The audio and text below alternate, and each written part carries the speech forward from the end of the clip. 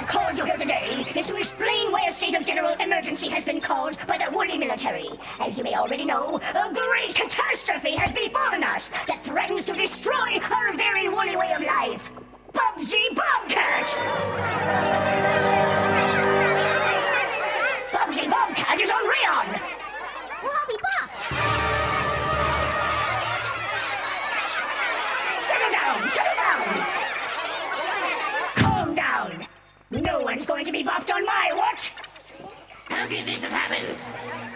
Well, that's a bit of a long story, but here's the abridged version, approved for public dispersal by their Royal Highnesses, Queens Polly and Esther. Our magnificent queens devised an ingenious plan to steal all the wool balls of Earth, but they were foiled by the fiendish Bubsy Bobcat. Now our queens have developed an even more ingenious, if such a thing is possible, invasion plan. Unfortunately, they needed to get their furball out of the picture!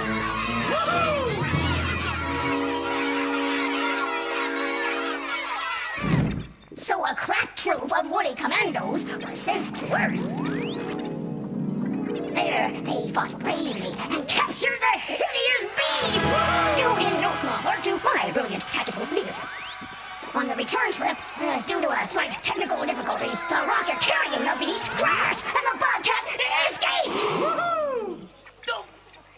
Now, if you see the Bobcat, do not, I repeat, do not approach it! It can be extremely dangerous when frightened by the average woolly!